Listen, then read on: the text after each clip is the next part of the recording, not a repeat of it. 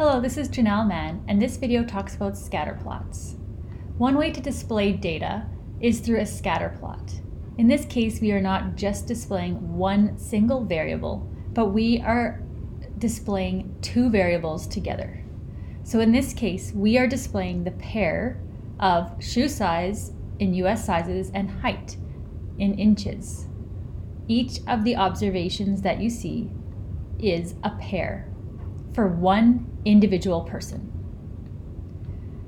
I have put a yellow highlighted area to indicate the form and the direction of the relationship. So scatterplots can show us the form, direction, and the strength of a relationship. We will cover some different numerical ways of describing these same words, but right now all you're expected to do is to look at a scatterplot and describe it with words. So when we speak and use the word form in Econ 2040, what we mean is whether the relationship is linear, a straight line, or whether it's nonlinear.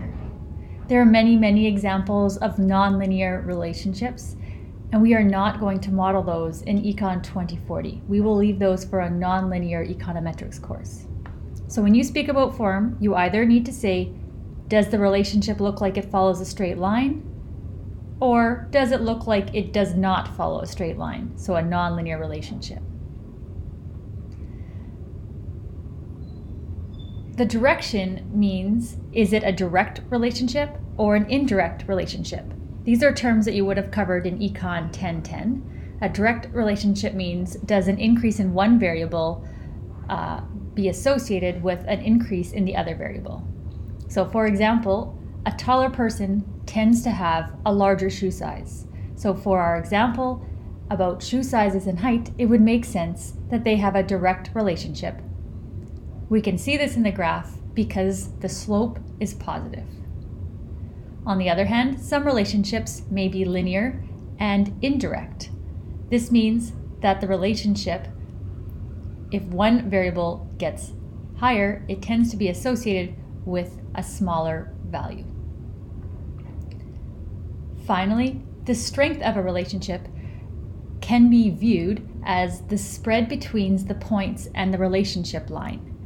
So if you look at the graph here on the left, the scatter plot, you can see that there is a linear relationship, or it looks like there's a linear relationship.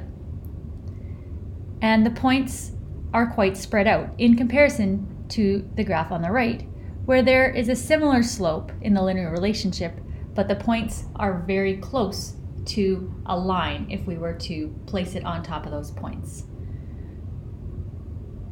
The scatter plot here on the left has a stronger relationship than the graph on the right.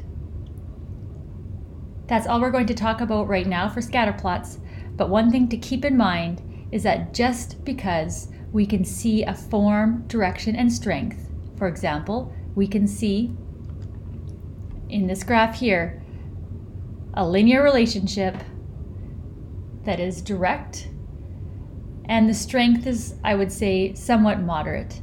It does not mean or infer anything about causality, and we will be speaking about causality the next time we meet.